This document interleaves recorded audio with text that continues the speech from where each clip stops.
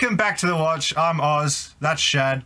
This is Civil War. We're Civil War! Yeah. It's upon us! Or it might be upon us. Whose side are you on?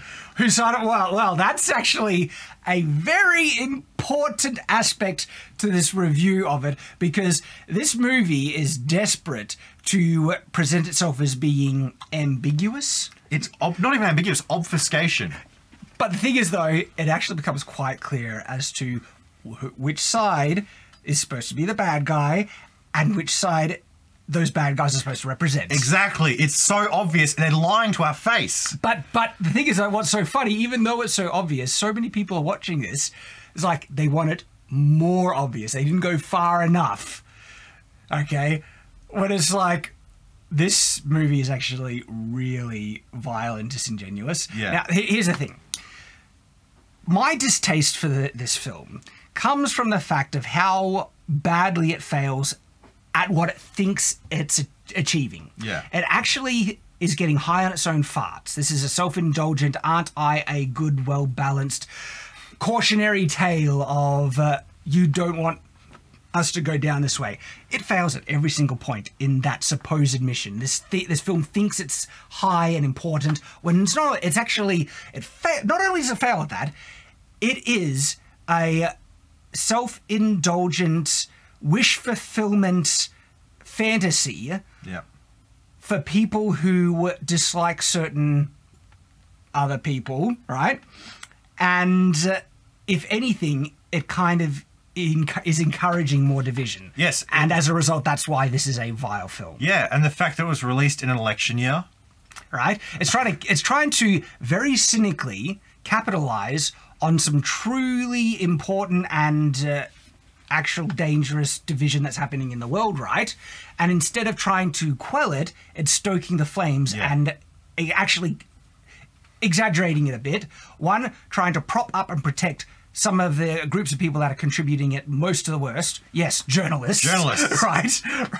There was one. There's a lot of examples in this movie of the mask slipping and the Freudian slip, right? The fact that a civil war is literally happening, and the very first thing we see about journalists when they're not like taking photos is they're all celebrating in hotel rooms. They love it. They love it because they're profiteering off of the conflict and war. They are happy to see a person laying dead on the ground if they can take a photo of it. Literally, that's in the film. Yeah. But they're the good guys because their job is to record and let other people judge what it's about, even though the film literally acknowledges that recording and showing the horrors of war did nothing to prevent the conflict that's happening in the film at all. Therefore, what they're doing is pointless. And they just are getting in the way. And not only getting in the way, doing nothing, literally nothing to try and prevent and stop it or help people that are injured in the process. Yeah. Like, oh, but she said the person, no, when the terrorist bomb happens in the first, she's just taking pictures.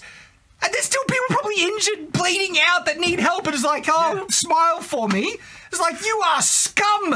And they're presenting this person as the good person. Oh, journalists are the heroes, Oz. Holy crap. You know, they pretend to be unbiased, right? But if you're standing by while people are bleeding to death and you could help, you know, you are scum. Yeah. And not only standing by, actively profiting off of their suffering and process of death, right? You are trying to capture their death for your own gain instead of trying to prevent their death for the other person's help. You psychopathic scumbag. You deserve to die. I'm glad you did, and the film sucks. Yes. Right? And so the film is so awful that I don't think we should give it a free pass at all for the acting quality or the filmography or anything like that, because admittedly, the acting is good, the filmography and techniques are very well done. I would even say it's well directed. The plot is retarded and pretty stupid, and the characters make really dumb choices. But the greatest failing, as I mentioned, is that not only does this fail at the noble goal it thinks it's achieving, it's actually working against it, trying to make more division in society, propelling people more towards a civil war, and trying to protect people who are actively working mostly, seemingly, towards that end goal and the division in society. Yeah. Huh. So, let's get into some of the specifics now. All right, we've already jumped around and mentioned some. Yeah. But Its message is journalism is so important, even though the character says explicitly in the film that all the horrors that she captured, through her journey and job did nothing to prevent the civil war they're currently in. So the message of the film is that journalism was worthless and pointless in preventing... So why are you doing it then? I can get behind that message, though. I mean, if people are actually trying to bridge the gap... get people to understand one another's differences and have an explicit message against violence, that might have done it. Now, this is where I think the film thinks it has an anti-violent message, right? It shows people from both sides of the conflict engaging in horrible acts of violence and inhumanity. But one is clearly worse than the other. It is. I mean... But the examples like the people just hanging, being tortured, and no care at all for the suffering and pain of the people. But what side do you think those dudes that did that were on? Do you think they were the progressive liberals? Oh, no, it's clear that they are on one side. Maybe we should contextualize this by defining what the sides of the film, because that helps define its ultimate anti-message of anti-tolerance and promotion of violence, and it's not depicting an anti-violent message, okay? Yeah. And so there are two factions in this. The Western forces and the state forces, essentially. There are some third factions, like Florida's thrown into the mix that's getting caught into it, but they're mostly irrelevant for this story. Florida man. The Western forces are comprised of California and Texas. Oh, gee! That's like... that's like Coke and Pepsi teaming up. Oh, wait, no. I liked... Drinker's one was good. What did he say? It's like... it was like... Movie Bob and... Mauler teaming up to fight Nerdrotic. Like, what? That's gold. Oh, man. Yeah, like bonkers. Maybe one of these states conquered the other states before they launched the attack. But again, it makes no sense. Yeah. So the thing is, though... The film is very clear that the Western forces are the ones not wearing uniforms up until they meet the more organised Western forces that are wearing uniforms, okay? And one of the contexts that we can know that these are the Western forces that are interacting with, so basically anyone with like guns that are engaging in the conflict that are not wearing uniforms, again, Western forces, is that they're okay with journalists. Because it's very clear the president has like a shoot journalists on sight policy. Either they say it's in DC, but that also implied that that side is anti-journalists. But that in reality that would never happen, because the state uses journalists in warfare, civil warfare, any sort of thing all the time. Yeah. Well, in the movie, it's their own internal propaganda that's getting thrown out, and so one side is explicitly anti-journalist. Okay, and one side is pro-journalist. One side is shown spreading blatant, obvious misinformation. The president is saying, we're winning, even though he's losing. We're doing these great victories, even though he's losing. Okay, so already two big indications. They come across people in uniforms, right, that are irredeemable murderers, but also anti-immigration. China? So, to the point of finding out someone's Chinese and murdering them without hesitation, right? And, all right, so based on those three hints, okay, it's kind of clear as to which side is representing which people in the world, okay? Also, every single one of the state forces we saw was a white male. And with the exception of like two of the what are they called? The Western forces? I can't remember. Yeah, they were very diverse. Oh, really? I missed a lot of that. I just don't see race. Well, the first thing you see is a black dude crying, screaming while he's in low cover, being shot at from a white dude, and then he gets murdered. Well, not murdered, killed by a soldier, and then the diverse crowd of non-uniformed sneak up and kill the guy. Now the thing is, the reason why I like the sides, right? That it's clear which side is representing who, right? I'm not saying one side is explicitly racist or anti-immigration or explicitly anti-journalism or explicitly spreading false propaganda, right? But which side is constantly accused of that from the other side. Yeah. Okay? Yeah. And so when they depict certain sides in a film, and certain sides are caricatures of what they're accusing the others to be, gee, I wonder who they're supposed to represent. Such an unbiased movie. I know, it's so fair and even-handed, Oz. Yeah, both sides bad. One side's killing innocent people for no other reason than their race. The other side shoots the president. Not only shoots the president, has a long, drawn-out hunting of the president, and makes sure his defeat, his death, is as pathetic and whimpering as possible, and it plays out. Well, let me actually backtrack a little bit, right? If we're looking at the political discourse, is there one side that has expressed clear, unmistakable desires of violence against a president? Yes. Like, I think of a severed head of a president being held up. Yeah. One side actually has a fantasy of murdering a president. And with the sides being pretty clear in the film, this film has a very blatant, in-your-face death of a president, specifically a corrupt, evil president that needs to be forcefully removed out of power. Well, do we know that he's corrupt and evil? He disbanded the FBI, which based... Oh, but I know, that's the other clue as well. Yeah. Like, that president also disbanded the FBI. Which side, again, are they caricaturing with that? So, sorry, that's a fourth big clue right there. And well, JFK did say, if I could... I wish I could destroy the CIA and scatter its ashes into the wind 7 days before he was killed. So... But out of the current political landscape, which side is having issues with certain be the Orange Man. three-letter organizations, right? Yeah. Well, actually, you say that, but the FBI recently declared Joe Biden legally incompetent to stand trial. That was hilarious, but that was also just to avoid him going on trial, so he wouldn't be guilty of the things that they're accusing the other one of, right? But still, the president is too incompetent to stand trial, yet he'll still be president. We're living in cloud world. Let's just... Good Lord.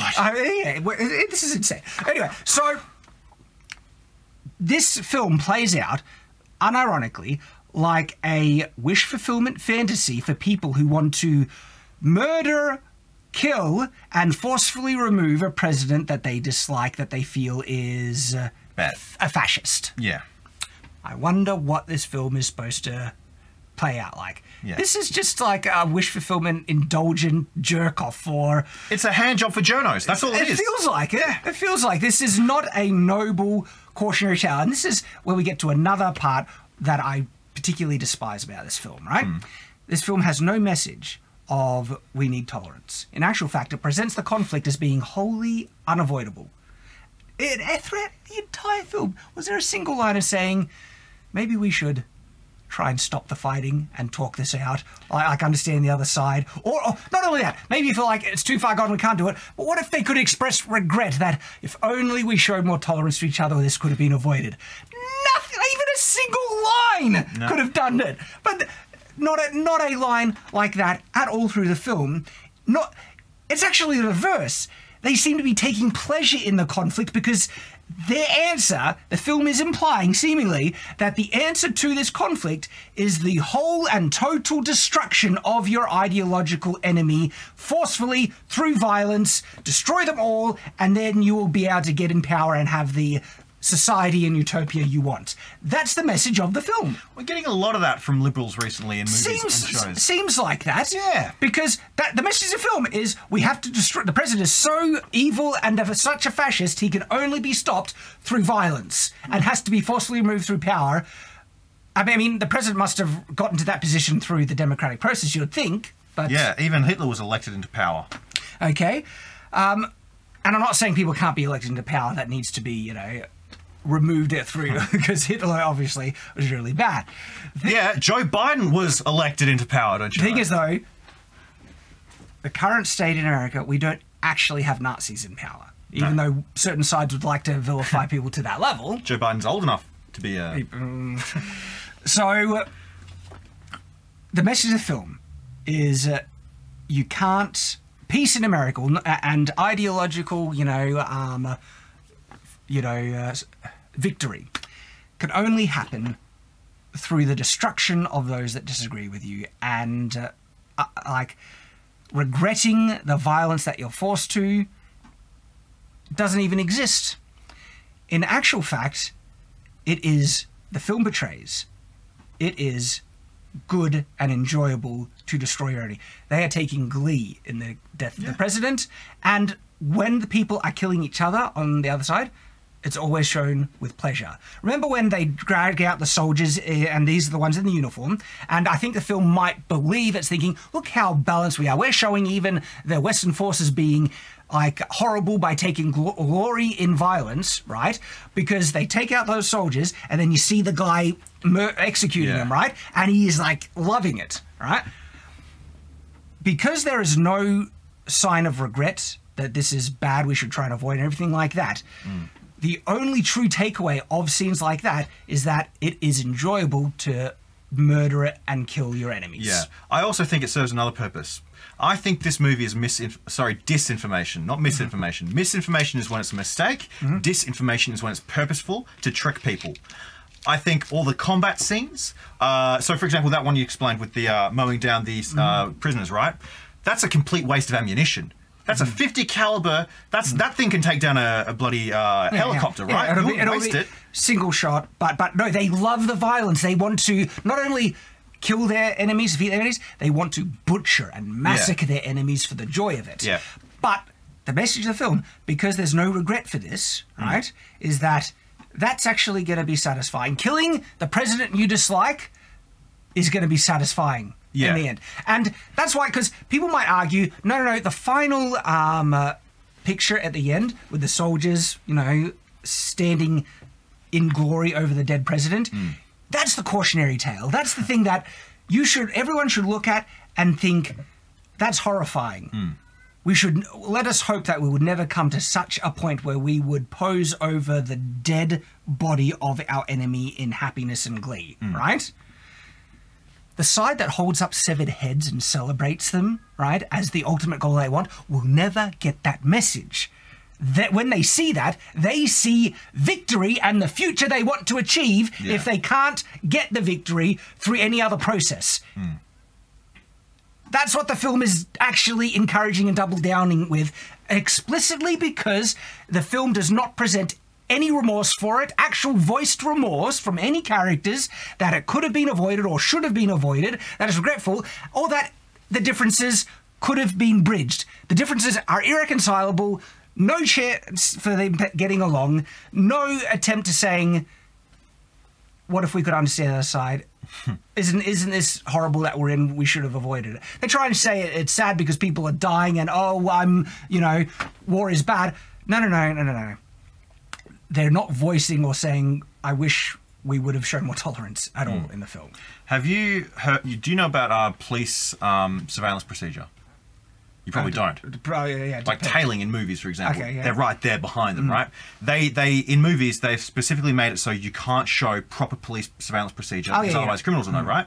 I feel like they've done the same thing with military tactics and just violence tactics in general for movies. That's why the action in this movie makes no sense at all. Nothing makes sense. Just from the beginning in terms of the resources of either side. Well, no, not just that, but like the actual placement. Like, for example, where you see the first couple of people killed in the shootout, right? They, for some reason, jump behind concrete pillars that are barely big enough to actually cover them, right? Shooting up at people who are in perfect cover, shooting down at them, very little of them exposed to shoot down, stuff like that, right? And the people up there still lose. Right? Or at the end there, they still have the president in the White House when DC's completely surrounded. He wouldn't be in the same country. I know. It's retarded beyond belief. There's a vault underneath the White House that survives nuclear explosions. But he's just in his office, just waiting to be killed. And the soldiers, bloody Delta Force from the West Coast, is happy with journos being right behind them, getting in their way. The journos were just friggin' so frustrating with how in the way. But They were trying to justify it. No, they wanted to get the picture of the president being defeated to the world as propaganda, not for like a message of the importance of journalism. No, it's just to profiteer and spread wartime propaganda to prop up one side that this film is obviously trying to get you to sympathise with because, well, they're not against immigration, they're not against disbanding the FBI, they're not against murdering journalists and all that stuff. This movie will probably get people killed. Like 13 Reasons Why got people killed. You know that show, 13 Reasons Why? The girl who the murder, the suicide thing. That got people killed. I can't say, and I don't want to speculate that. Fair enough. But it is not encouraging tolerance and de-escalation by any means. It's doing the opposite. Yeah. This film is a vile piece of crap that is just like the journalists who are trying to profiteer off of something horrible. Yep. This film is trying to profiteer off one of the most divisive times the US has seen in recent memory. And honestly, I reckon there probably is going to be a civil war. Look, I don't know. I hope not, because this is the thing. Even if you think that it's going that way, the goal then should be to try and prevent it by teaching tolerance and acceptance, not being so tolerant to being run over, of course, and conceding on your standards. And that's the choice there. When is it okay? There are the sayings that if the voice is the voice of protest is taken away, the only other option is violent protest or something like that. There's a lot of really good quotes about it, like between two different people who wanted to create inconsistent worlds, I see no remedy but force. There's one like that. There's people who make peaceful resolutions impossible, make violent revolutions inevitable. Yeah. Like there's so many great. Yeah. But those should be the cautions. I hope it doesn't go that way. The thing is, I do believe we already are in a type of war, a culture war. And the culture war, the purpose of it is to try and prevent an actual war. And that's why we, calling out this piece of crap of a film, okay? Because of the anti-messages in it. And, again, like, the whole profiteering off of it I find particularly disgusting. Yeah. And the fact that it's not unaware that that's what it's showing the journalists doing it. And then doing it itself. Which makes sense because it's unaware of it. Exactly. Art imitating life. Don't even bother watching this film. It's a piece of crap. Stay on watch.